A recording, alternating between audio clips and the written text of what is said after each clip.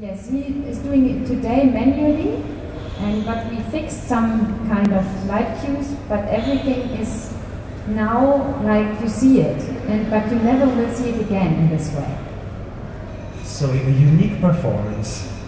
But as regards the light, I understand, since Cage wants to take his distance from traditional opera, I understand that we can't expect the lighting to be focused on the singer. How will it happen?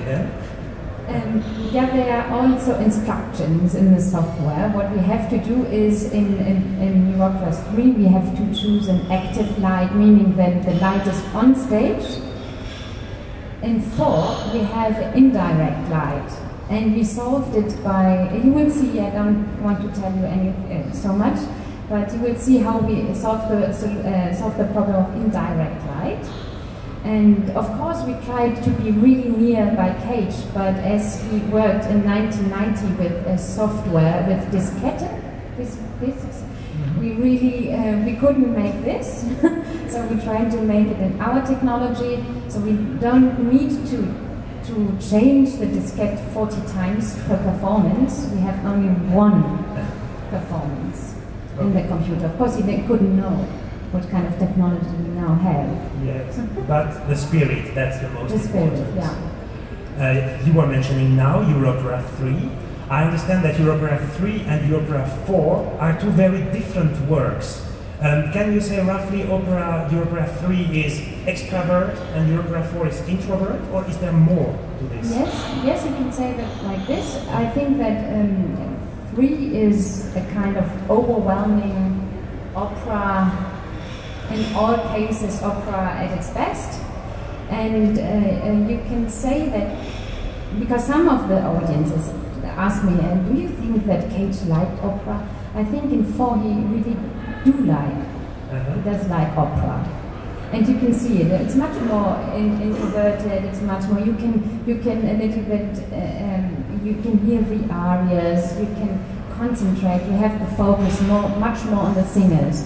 And on 3 it's just crazy. It's just how can you say it? It's multimedia. It's really a lot. But you say we can hear the arias. But how are we going to recognize the arias if the piano accompaniment is totally different? I think you know the arias. By the operas you will recognize some of the arias, maybe not all of the arias. But we tried also to get the most popular arias. Like you will hear it. We have before we have a baritone singing and our coloratura soprano singing, and in 3 we have all ranges of voices. And of course they choose what they like, because Cage says you can wear whatever you like and you can choose whatever aria you like. And of course the young singers, they didn't rehearse a new aria, which they didn't know, because they don't have they don't have piano or an orchestra to help them, to support them. They have just their voices, and they're doing it without earplugs. Meaning, when another singer is coming next to sing it, they have really to concentrate. And I think it's overwhelming by the singers that they can do it, because I thought they might need earplugs because they are so influenced by all these sounds around them. How did they react during the rehearsals to this complex process? Yeah, we try to make it as nice and comfortable as possible, and we try to make the parameters more and more. They started first only the singers singing the arias in the row that Cage wanted, and then we put more and more together. And then the pianos came, the two. Then they're playing Opernfantasien from Liszt, and also excerpts from what Cage wanted. I can show you a list of them.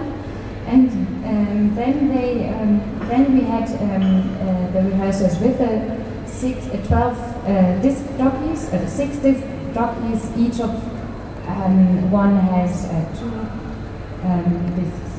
This player? Yeah, phonographs. And you're talking about gramophones, really. So disc jockeys in the very original sense